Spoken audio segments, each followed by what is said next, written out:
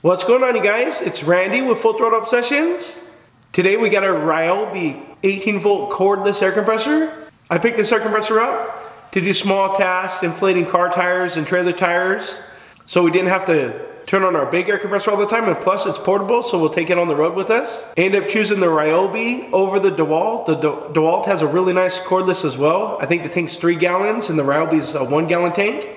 For the simple fact is I have the Ryobi cordless shop vac and I have a ton of batteries for it. So I figured it was the easiest and cheapest way out to go with that Ryobi over the DeWalt. So we're gonna go ahead and get this out of the box, run the little break-in cycle on it, and give it a little test. We got the 41 Plymouth has a flat tire, so we'll be filling that up and see how it does.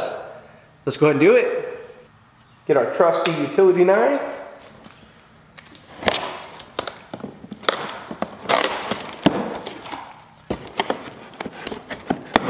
There we go.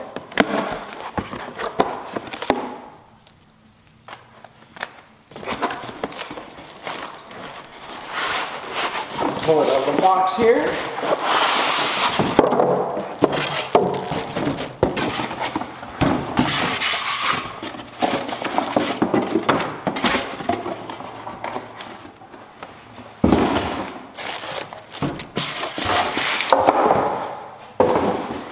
And pull the plastic off.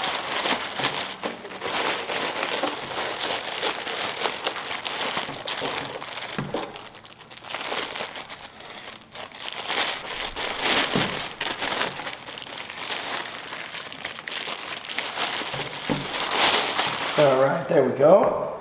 I didn't realize yesterday that it didn't come with an air hose, so I'll have to get an air hose to kind of use for right now. But I have to say, first thoughts, it seems to be made fairly well. It's got a nice tank on it. It's got a little quick disconnect fitting for your air hose. Looks like it might have a regulator, pressure gauge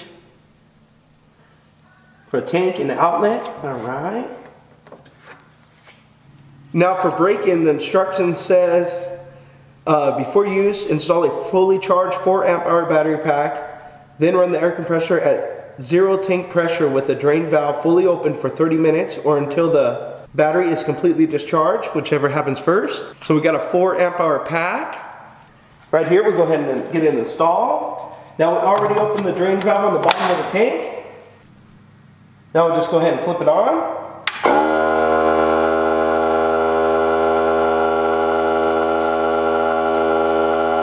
Surprisingly, it's not that loud. It might be louder on camera, but it's actually not that loud. We're going to go ahead and let it run for 30 minutes, and then we'll give it our first test. All right, the compressor just stopped on that 4 amp hour battery. We went 26 minutes, so we didn't quite make it to the 30-minute mark. But in the instructions, it says 30 minutes or until the end of that 4 amp hour battery, whichever comes first. So now we're going to go ahead and let it cool down. Then our first test will be how fast it fills the 1 gallon storage tank. And then from there, how fast it's going to air up our tire on the 41 Plymouth. So let's go ahead and do it. Now the reason why we picked up the Ryobi cordless compressor, because I think it'll be perfect for tires like the 41 Plymouth. As you can see, that's the tire we're going to be airing up. I even think it'll be good for the trailer tires. And the Jeep, the 36s on the Jeep for when we're airing back up from coming off the trail from four-wheeling. It should be good for tires like that's on the Sandro as well, and the 35s. But of course, it's not going to be good for those. It won't be good for something like the 51-inch tractor tires. It's just too tall and too wide. Wouldn't be expecting the compressor to fill those very well. But for something smaller like the 35s, the Sandro tires, the 36s, and trailer tires, I think this compressor would be perfect. So we're going to go ahead and let it cool down and put it to the test. Now you do have a few different types of air fittings. As you can see, I got 2 right here. This one right here, the one that has the taller lip at the end, appears to be the correct fitting for the air compressor itself. So we're going to go ahead and get this on the hose so we can do the test. It's been sitting for about 15 minutes or so, so we should be plenty cooled down. We're going to be using this 6 amp hour battery pack. Go ahead and put it in here. I got my stopwatch. So I'll go ahead and start the time when we click the compressor on. Let's go ahead and do it.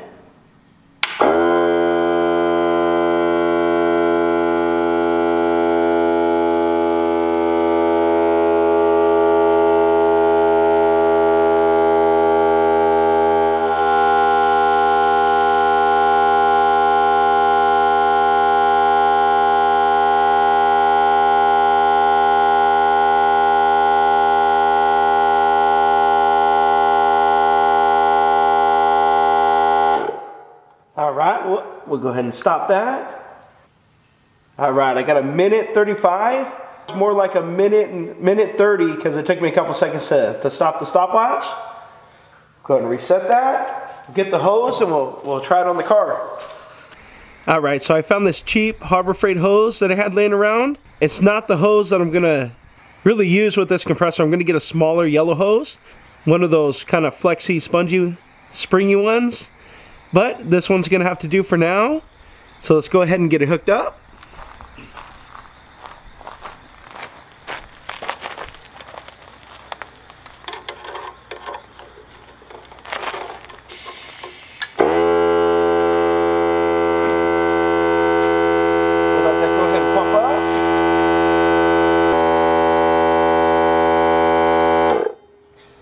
Alright, so we'll put this fitting on. I'm sure this fitting leaks, so we're gonna have to go a little quick here. I'm going to start the stopwatch.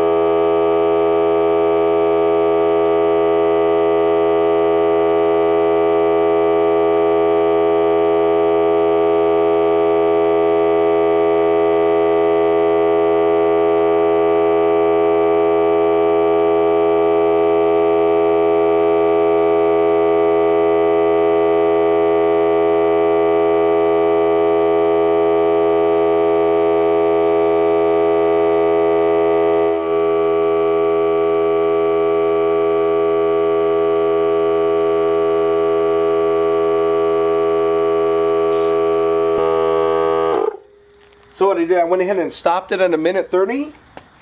We're going to check the pressure.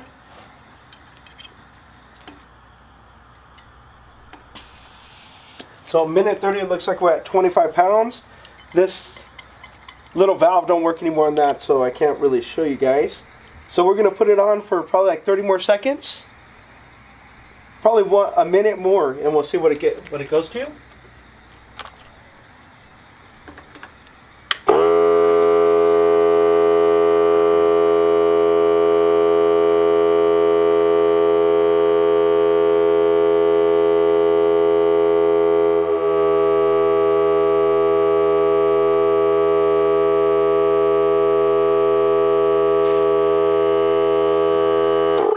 Alright, so we stopped it at 2.5 minutes.